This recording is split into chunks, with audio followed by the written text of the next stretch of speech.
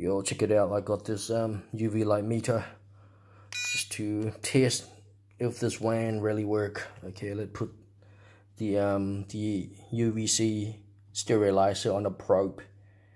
Okay, the meter said the UV intensity is about what, 700, 800, 900, 1000 something microwatt per square centimeter. Let's go a bit closer. Okay, about here. Put it right there, right on top, about 3000 something microwatt per square centimeter. Let's go a bit closer. And we can go and do some physics later on, see if this amount of UV intensity can actually kill viruses. Okay, this is about 12, 13, 14 microwatt per square centimeter. I'm not sure it's good or bad, but we have to go and do some physics later on. Okay. So this product do actually have the UV intensity, the UV dose. Not too bad, huh? All right, let's check out the my tiny little UV sterilizer. That's the handy one. Let's check this out. See if this actually making some UV.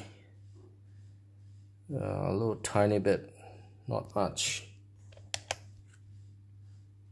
Okay, it's made about what, 20 microwatt per square cent.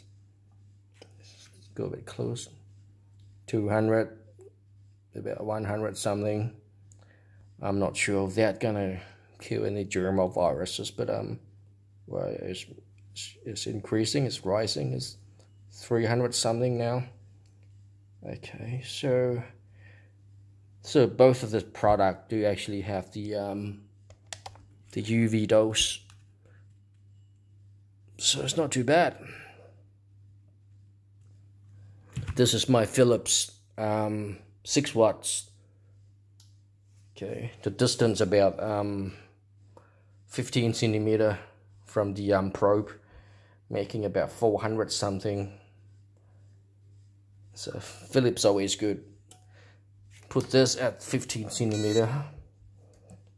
How's it gonna make? It's making 100 something. Wow.